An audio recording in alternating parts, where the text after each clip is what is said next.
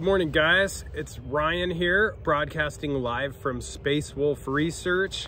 Got to be honest with you, it's been an interesting couple of weeks up here. There's been a lot of interesting things that have taken place both on camera and off camera. And speaking of cameras, installed a camera last night. Believe it or not, by this morning it had been well, rendered useless. It had literally had things stripped out of it, screws undone, completely worthless. So interesting stuff, just goes with the territory. Found that with some other interesting devices that we used out here.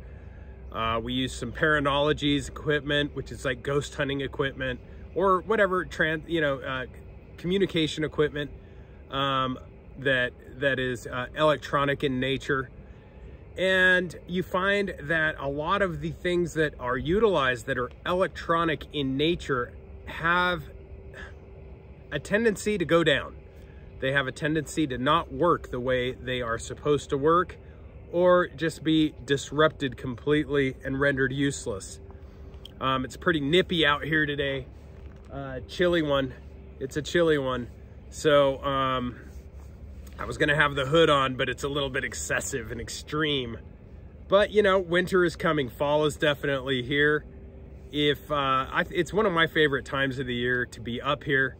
We've got Sam Hain coming here in just a couple of weeks. We have all kinds of esoteric and occult significance to that.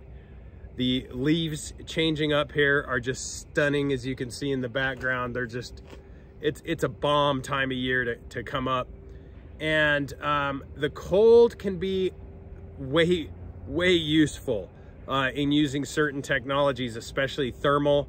It seems like it expands by 10 times, you know, how well it works. When it gets just a little bit colder, you're able to see even little pot guts, marmots, jackrabbits in the distance, where you would otherwise, everything is just more difficult to see. But thermal works so much better when it gets just a little bit colder, like it is right now. And it's a good time of year to investigate, in my opinion. Also, we've had what's basically a new moon.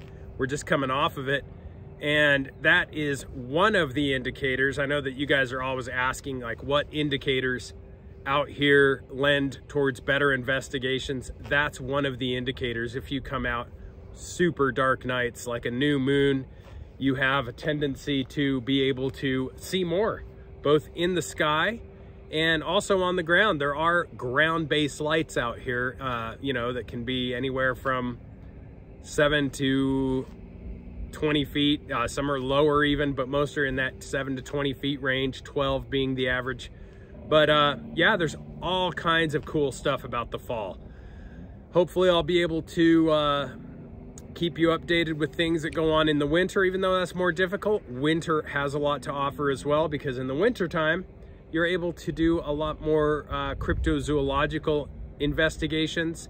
Trackways are a lot more evident, because when it's snowing, you have a lot more ability to like see what's going on the ground, like what's moving, where it's going, what it's doing. But it's been very cool, lots of activity, and it's a great time of year to be up here. I will be doing a very interesting podcast with Jeff Rennell on etalk.tv, and I'm going to be going into detail on some of the things that we encountered out here. One of the more interesting, and I know I touched on it very quickly, was excavation. Excavation done out here at night while I was here.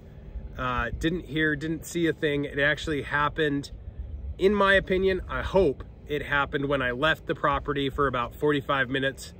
A large trackway, 24 feet, and got deep as 18 inches in parts.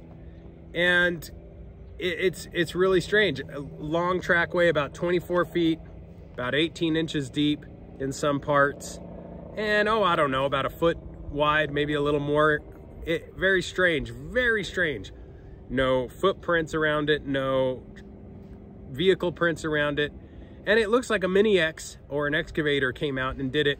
But most importantly is that it wasn't so much of the dirt. The dirt was moved aside, but they were after rocks. Whatever they were after seemed to be at the end of the trackway, and the dirt was moved. I don't even know how you would mechanically do this.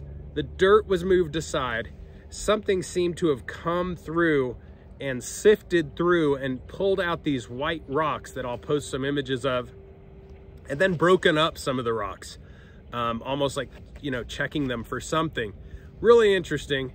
And I think there might be more to it than I suspect. There seems to be a lot to the geology out here. You can find all kinds of things out here, as many of you know. Everything from interesting metals, old coins, strange rocks, you name it.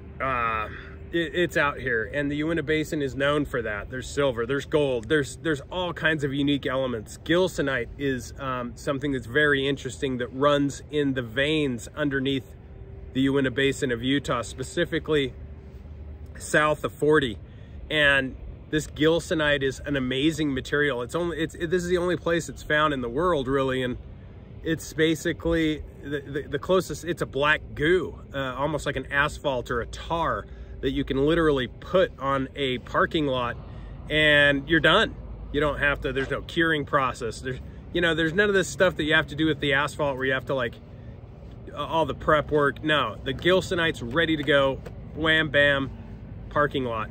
But they use it for other things as well. But this is one of the only places where it's found in the world, and if not the only place. And the interesting thing about gilsonite is some of the veins are hard to explain, like how they run. They go vertically, they go horizontally. I've been talking with the expert into this stuff, and he's shown me some of these veins and how they work and how crazy it is, the geology out here.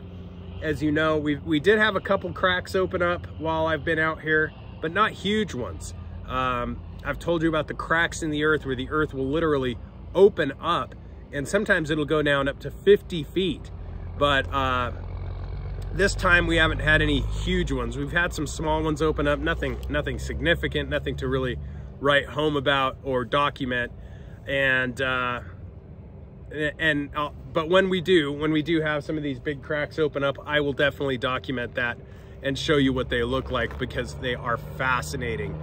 And I'll hopefully even run down the run the camera down, run the fiber optics down there, because that's a pretty neat little toy we have now too, where you can run this fiber optic line down into some of these bigger holes or areas where you can't get to, and obviously see it on the screen above. And there's been a lot of helicopter activity, but not necessarily that of neighbors or people that have helicopters. It seems to be helicopters of a different variety. So I'm going to get into that as well with Jeff Rennell.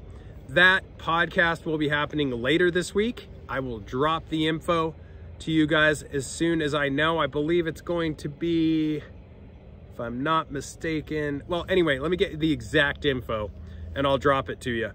But keep an eye out for that. Jeff Rennell at etalk.tv. And interestingly, there's been a lot of cool stuff in the fall in the basin, as usual. Beautiful time of year. If you want to get away from the crowds and you don't want to deal with like all the usual weekend warriors, this is a great time of year to come out and go camping. But it is cold, so bundle up. Until next time, keep your eyes to the skies, feet on the ground, but don't forget to take a look around.